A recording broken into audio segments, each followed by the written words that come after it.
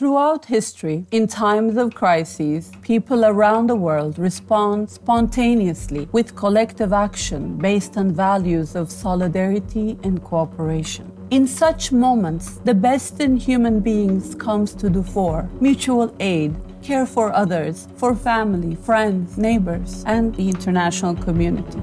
The unfolding COVID-19 crisis has affected the world of work in unprecedented ways. Cooperatives and social and solidarity economy institutions are responding decisively in the face of this pandemic and its aftermath. Financial cooperatives and credit unions are providing liquidity support to affected micro, small, and medium enterprises. Solidarity funds and crowdfunding initiatives to support local businesses and vulnerable people are being set up.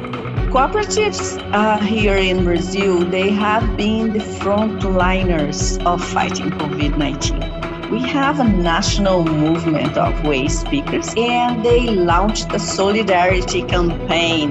They have been able to raise funds to issue cash grants for more than 15,000 members across Brazil. Producer and consumer cooperatives are innovating quickly to keep supplies of essential foods and goods moving. Many are transforming their products and services to meet urgent local needs for protective equipment and social care. With the mandatory lockdowns, informal economy workers were among the first to lose their livelihoods. Cooperatives and other SSE institutions whose members are informal economy workers have advocated on their behalf and provided essential assistance. Our artisan cooperatives have at this time sold more than 500,000 masks. These are women who do exquisite embroidery normally, but they use their sewing skills both to have livelihood for themselves and of course to provide this life-saving service of masks. Cooperatives also use their infrastructure and networks, acting as catalysts for cooperation in communities, connecting people in need of support with local governments and volunteers. Since co-ops have always served members and communities, we could quickly identify their needs and support them.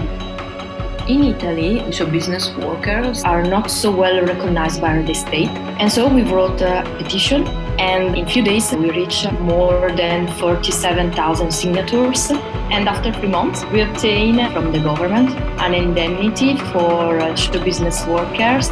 This pandemic crisis is sharpening social divisions and deepening inequalities in many places.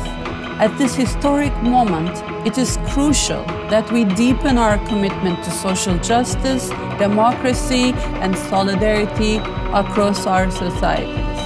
This commitment inherently is the very foundation of cooperatives and wider SSE institutions, from their day-to-day operations to their economic model, because they not only spread the impact and benefits of cooperation among their members, workers, and users, they are also effective partners in building more just and resilient communities and economies around the world. It is essential that cooperatives, along with other SSE institutions, are involved in the development of social and economic policies, not just during the response and recovery around the COVID-19 crisis, but for the longer term in rebuilding a more sustainable future. A better world is possible, but we need governments, social partners, cooperatives, and the wider social and solidarity economy to work together. This way, we have an opportunity to build back better.